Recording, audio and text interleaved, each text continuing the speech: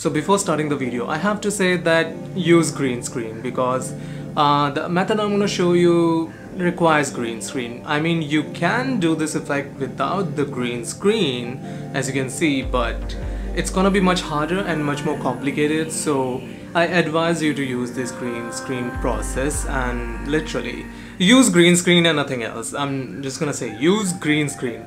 That's all, period. Let's start the video.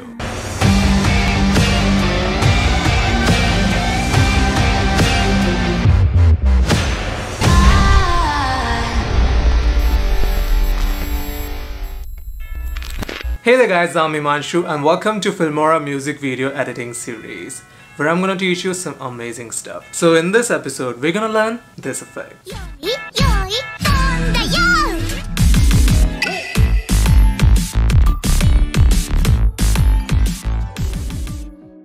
Okay, so now put your green screen video on the timeline and then put it again above the first one, kinda like parallel to each other. Now double click on the second video and then go to its compositing section and change it to difference. Doing so will make it go black, and that is exactly what we want. Okay, now go to the effects tab into the filter section. Now slide down to the bottom till you see this pixelated video effect. Now simply take it and put it on the second video, and now you will see the yellowish outline on our subject. So now double click on the second video and then go to the video effects and change the border color from here from yellow to white. Now don't mind if the border color looks different even if the white color is applied here. Just simply now go to the sample colors and take any gradient and put it over the second video. Okay, now double click on the sample color and then go to its compositing and change it to overlay. So now you will notice that our borders are of the same color as the sample color.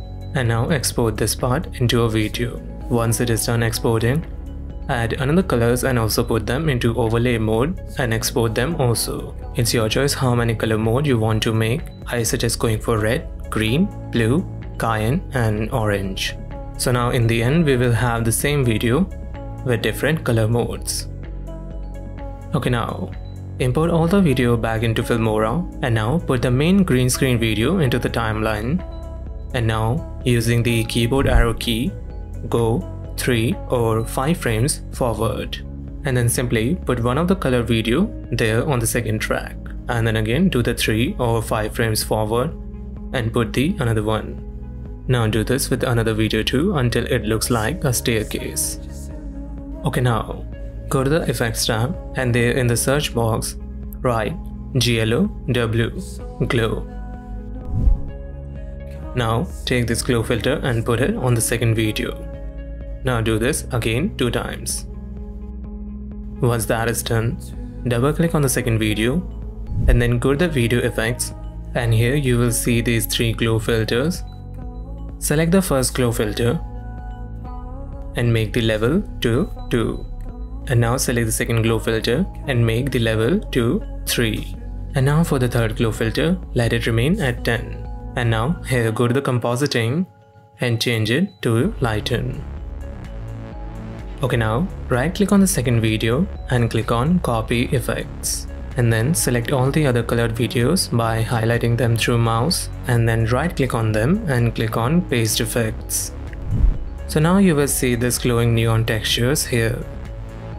And now finally take this green screen video and drag it on top of the other tracks like this. Okay, now double click on the green screen video and then here check the chroma key option and make the intensity slightly more. And now our effect is done. Let's play to check.